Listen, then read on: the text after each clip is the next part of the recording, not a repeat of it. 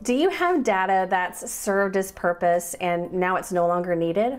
Well, let me show you how to declutter your submissions with the Auto Delete Submission feature. Hey Jotformers, welcome back. I'm Kimberly, and this is not a new feature, and you probably already know about it because whenever we launched this in early 2022, we had almost 1.6 million submissions auto-deleted. But let me show you how to do that just in case you weren't aware. So I'm already in a form. Let's say I have one specific form that gets a ton of submissions. I just want to make sure to go ahead and clean those out on a consistent basis. And let's say it's this Connect With Me form. All I need to do is go up to the top. We're going to click on the settings option. Now you should automatically land on the first tab, form settings, but if not, just make sure you're in that first one.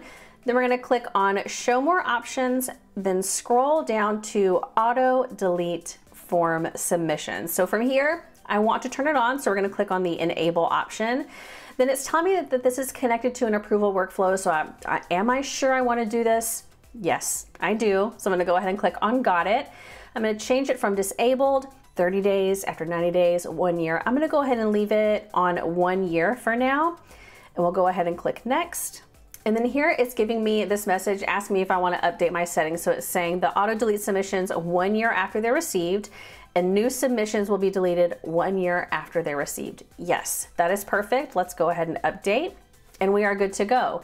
Now, if we decide that we want to make this official on all of our forms, and we're in this setting right here, we can go ahead and click here, add a default deletion period to all of our forms, or we can go up to our avatar in the top right-hand corner, we can click on settings. Then over on the left-hand side, I'm going to choose data, and then we can see here, auto delete submissions. We can set that deletion period. And this is gonna take us through pretty much the exact same process saying, hey, you have some that have approval flows. Got it, let's go ahead and continue.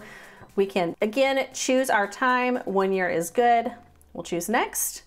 And then it's letting me know, hey, you have a custom deletion period on one of your forms, the one that we just did for a year, which is fine because that's what we're gonna set all of them to. But if you have a different time period, it's gonna let you know, hey, this one might be a little bit different. Do you wanna continue or do you wanna keep that one? 1 year is good for all of mine, so I'm gonna say, yep, that is good.